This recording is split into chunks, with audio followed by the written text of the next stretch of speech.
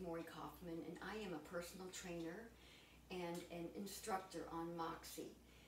Today I want to show you about using the stability ball, which you will find I use a lot in my classes online. Today, actually, what I want to do is show you how to do an incline press and an incline fly.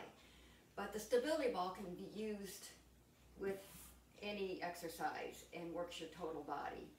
So we're going to start with your dumbbells.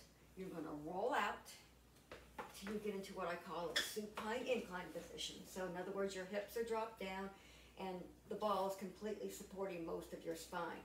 Starting here at the bottom, and your focus is on the ceiling, you're going to press it up, meet in the middle, and then bring it down. Press it up, meet in the middle, and then bring it down. Now the incline fly is basically you're going to be in that same position with your body, hips drop down, ball completely supporting your spine. This time you're going to take your dumbbells up to the ceiling. Your palms are facing each other and we're going to fly it out.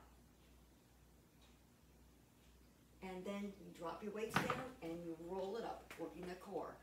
Both of these exercises will work your chest, shoulders, and triceps, primarily the pec minor and the anterior deltoid.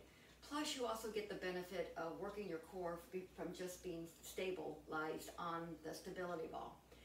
That is my exercise for today. Be sure to sign up for my classes online at www.moxie.xyz/AcePro. Thanks.